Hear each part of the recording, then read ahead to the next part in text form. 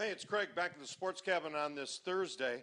Nice visit to St. Louis for the local pro baseball team, huh? It was even nicer for me. I wasn't in the Lou, but I watched both Houston wins over the Cardinals, and it made my life a tad easier. I got a lot of pals and former college mates who are all Cardinals fans. They're even more faithful now as the Rams and Bowling's Hall of Fame have moved out of the area.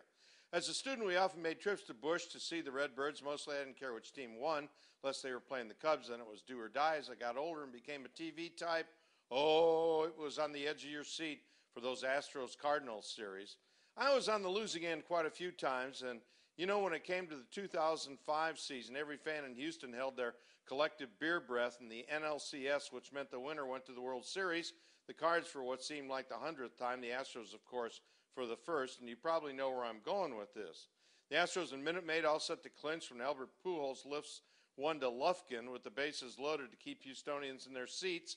Brad Lidge is still looking for that ball. I happened to be right behind home plate in about the fourth row with a pal of mine, Ed Curtis, who's from St. Louis, and was best buddies with Cardinal manager Tony La Russa.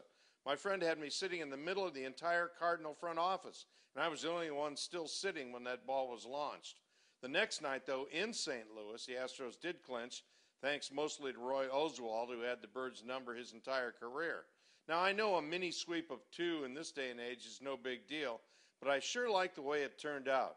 Well, even though the Cards are, 300 games behind the Cubs in the NL Central, it was still fun to watch the Astros do to the Cardinals what the Rangers always do to Houston.